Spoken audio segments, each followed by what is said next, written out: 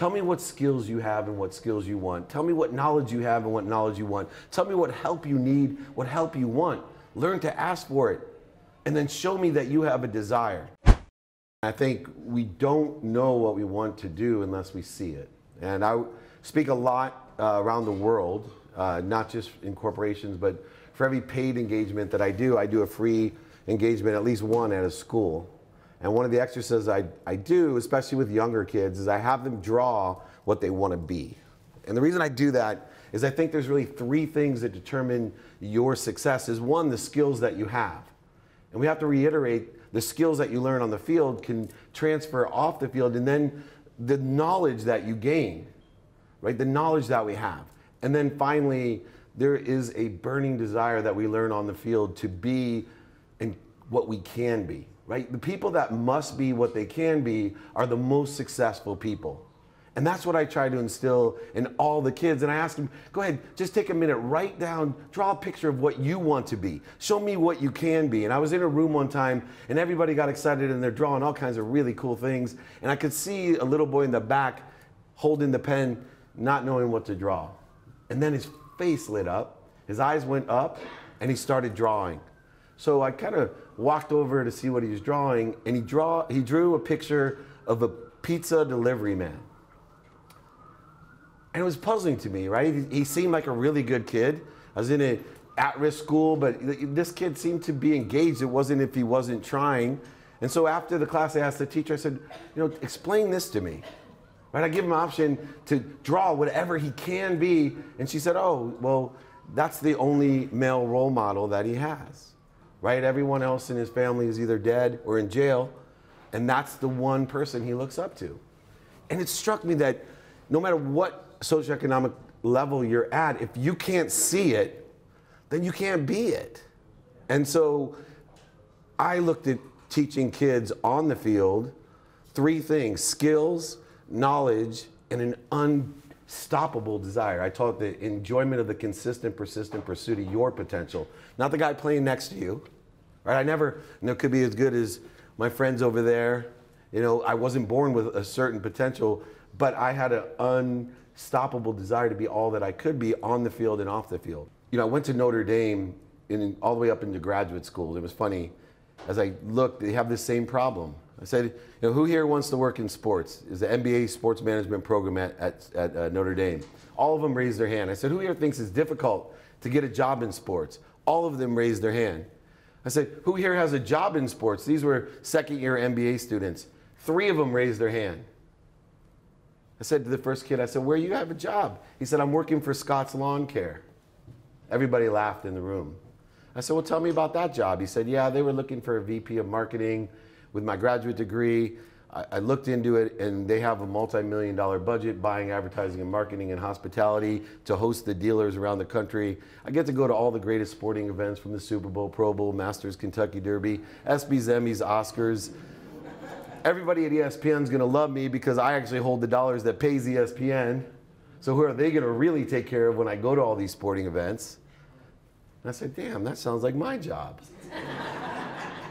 People pay me to hang out with rich people at the nicest sporting events in the world. In fact, when I spun off from Leigh Steinberg, the sports agency, what most people thought was their dream job, Warren Moon and I, the Hall of Fame quarterback, founded that company.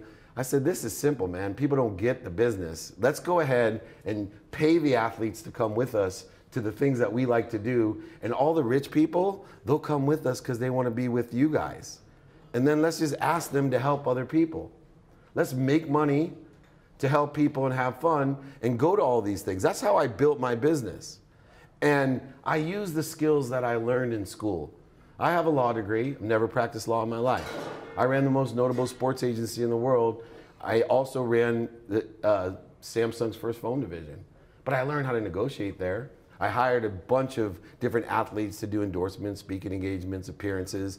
I knew the other side of being an agent, which prepared me for this. So as I look at CIS and these careers in sports, number one, sports is an industry. It's not a job. We need to tell these kids sports is an industry, not a job.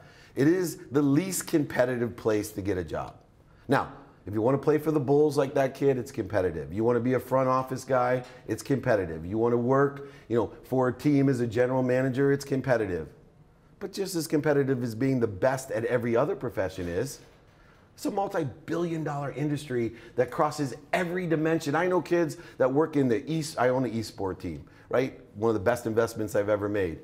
Incredible jobs for programmers, designers, graphic artists, poets. I mean, I can go through so many different careers if we just could get kids to focus in on enjoying the consistent, persistent pursuit of their potential, the skills that you want to have, the knowledge you want to gain. Be more interested than interesting. Lastly, I have a couple minutes. I tell a story that's indicative of my career. So when I was lying on the field and thinking doctor, lawyer, or failure, my older brother was doing his residency over at UCLA. I said, I'm gonna go figure out, because I better be a doctor, because the only thing I wanted to be was rich. I grew up with a single mom, 6 kids, 5 boys and a girl. My mom would pack our lunch in a paper bag, put us into a Country Squire station wagon. After she taught the 2nd grade, we'd go fill up turnstiles at the 7-Eleven with greeting cards. And I told myself, man, I'm gonna be rich. I'm gonna buy my mom a house and a car. I'm gonna be a professional football player. Well, that didn't work out. So I'll be a doctor. I go right to my brother. He's doing his residency. First thing I say to him, I'm 18 years old at a great college, much better academic school than was football school. And I said to my brother, I'm like, man, I hate hospitals. He looked at me and goes, what are you talking about? You're pre-med, Dave. You hate hospitals? I go, yeah, I want to be a sports doctor. I'm going to be on the sidelines in the training rooms. I don't have to be in a hospital. And he looked at me like at 18 years old, as he has dedicated his whole life to medicine. And he said to me that piece of advice, David, you got to be more interested than interesting. And I can't tell you in my career how many kids come up to me and say, Mr. Meltzer, I want to have your job. I want to be Jerry Maguire. I want to be a sports agent. And it just resonates in my head, man, be more interested than interesting. If you knew what that job was like, what you're asking me right now is like telling me you want to be a doctor but not sit in a hospital. Tell me what skills you have and what skills you want. Tell me what knowledge you have and what knowledge you want. Tell me what help you need, what help you want. Learn to ask for it. And then show me that you have a desire. Right? I have one of the biggest internship programs, not only here in California, but in the entire world. And I had a young kid came in and he said, Mr. Meltzer, I want to work for you. I said, you got 90 days to prove me that you want to work for me, that you have the skills, you have the knowledge, but I don't see you have the desire. He said, what are you talking about? I said, you need to come in here like Rudy. And he looks at me, I go, yeah, like Rudy wanted to play football at Notre Dame. You got to come in here and show me you want to work for me like Rudy wanted to play football at Notre Dame. That's what I'm talking about. It's a desire to be what you can be. And he looked at me and he said, who's Rudy? I said, get the F out of my office. Make me feel that old. But guess who showed up 5:30 a.m. waiting for me to open the doors of my office the next day? Right? Because I showed him. He went and watched the movie. It's the background on his phone, right? This is what we knew. Kobe Bryant told me, I said, what's your favorite movie? He said, Rudy. I said, come on, man. I go, Rudy's my favorite movie. Look at me, right? How can Rudy be Kobe Bryant's favorite movie? And he said, because every time, Dave, he said, when I was playing basketball in Europe, every time my dad saw me not being what I could be, not trying my hardest, he'd hand me that DVD and say, watch this. You want to feel blessed? You got to live to your potential. Rudy was living to his potential. That potential. And that's what we need to instill in these kids. There's millions of jobs in sports. And there's ones that we don't even know about, right? Ones that it's traditional business people and sports people. We don't and cannot even imagine what sports are going to be like in the next 10 years. I make millions of dollars off of people watching people play games, and they call it a sport. So, I have no clue what's going to happen next year.